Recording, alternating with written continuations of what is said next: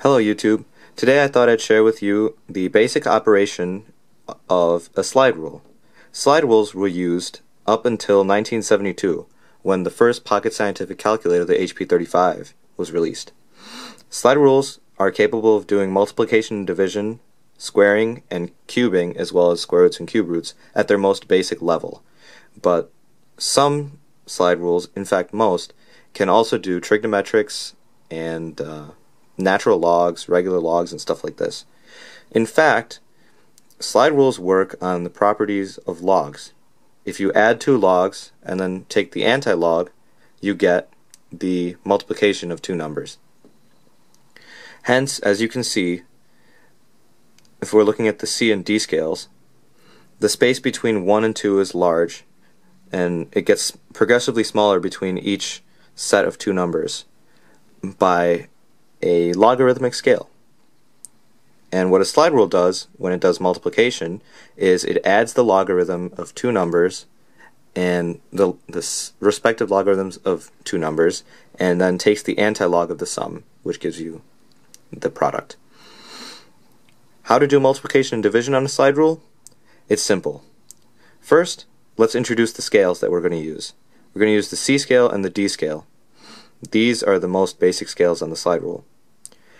The left side 1 on the C and D scales we're going to call the left side index, and the right side 1, or 10 in this case, you can call the right side index.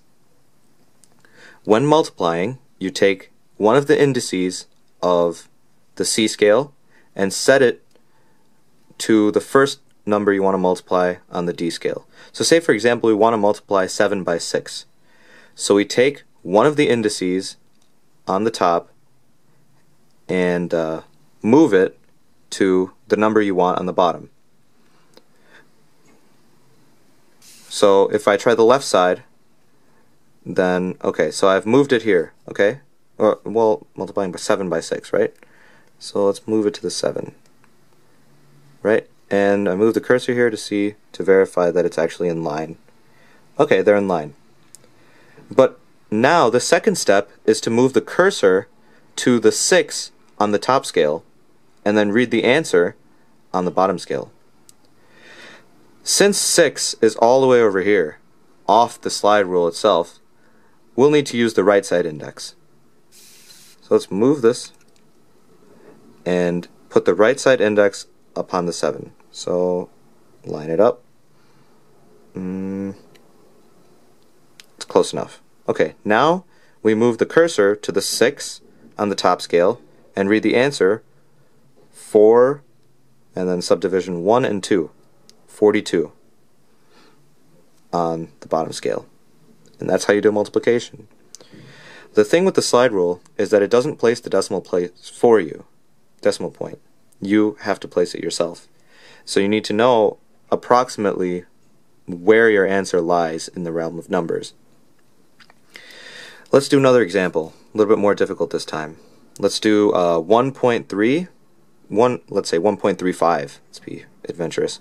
1.35 times 2.65. 1.35 will be about here, and then 2.65,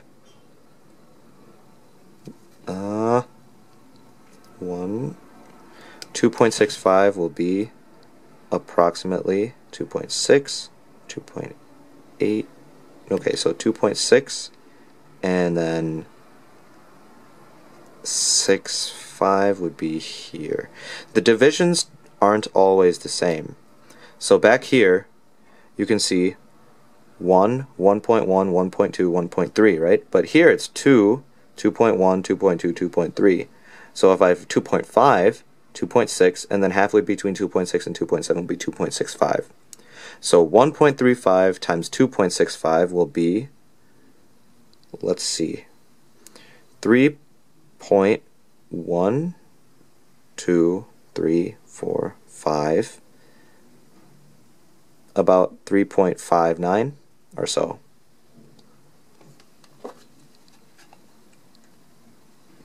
Let's see. 1.35 times 2.65, 3.57. let's see. So we have 3.57. That's about right. With a slide rule, you can get up to 3 significant digits of accuracy, and the third significant digit is typically a sort of a guess, especially if you're at an amateur level like I am. But that's how you do multiplication on a slide rule. Division on a slide rule is very similar, except that you kind of switch it around. For division, you put the top number of the fraction on the bottom and the bottom number of the fraction on the top, and you read the answer off one of the indices. So say, for example, I want to divide 2 by 3, right? So it would be 2 over 3. On a slide rule, I would put the 3 over the 2. Let's line it up. And read the answer, 0.667, off the index that lies on the scale. So I mean, the other index is off the scale, so obviously you can't read off of that one. That's how you do division on a slide rule. Squaring and cubing is pretty simple as well. All you have to do is, you don't have to slide the thing at all. You set the number you want to square on the bottom scale. So say, for example, I want to square 3. Right, so I set to 3. Let's move this scale out of the way completely. I can actually take this out completely. Okay, so I want to square 3, right? So I take 3, and I read the answer, 9, off of the A scale. So we're on the D scale, we read out the A scale.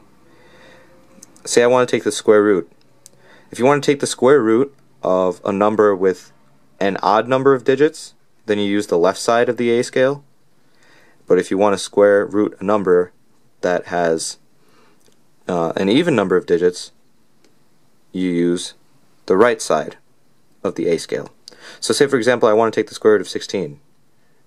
Take the square root, I put the cursor at 16, and I read the answer 4 off the D scale.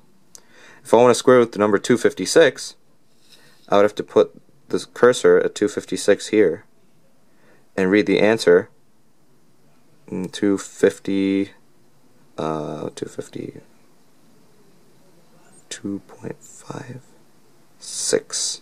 That would be about there. Now I read the answer 16, or as it says here, 1.6 times 10 to the first, off the D scale. Cube rooting is similar, except the rules for digits, since it's, as you can see, there's 3 divisions. We have the first division, second division, and the third division over here. So cube rooting is pretty similar, and cubing is identical. Let's put this back in. Okay.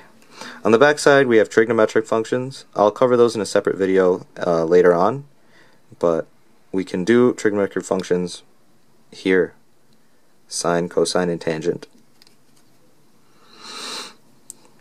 Well, there you have it, the basic operation of a slide rule. Now you know how a slide rule works. Thanks for watching, and I'll see you next time. Till then.